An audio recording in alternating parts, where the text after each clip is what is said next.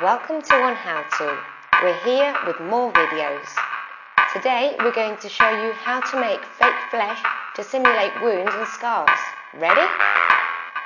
To create this makeup dough we're going to need Vaseline, candles, a saucepan, a glass bowl and a knife. First of all we're going to get the saucepan and add the candles and then the Vaseline.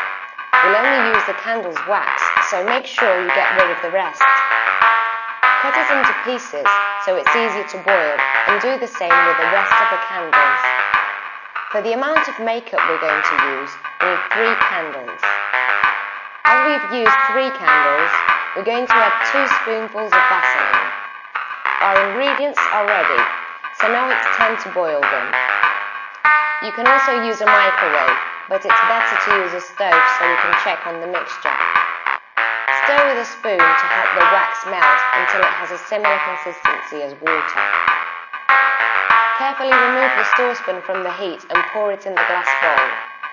Let it rest for half an hour or put it in the fridge so it's ready to use even faster for your FX makeup.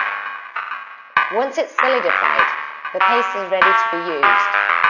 You'll see it has a similar texture to those sold in shops. To see the rest of this fake skin, take a look at the following video to see the resulting wound finish.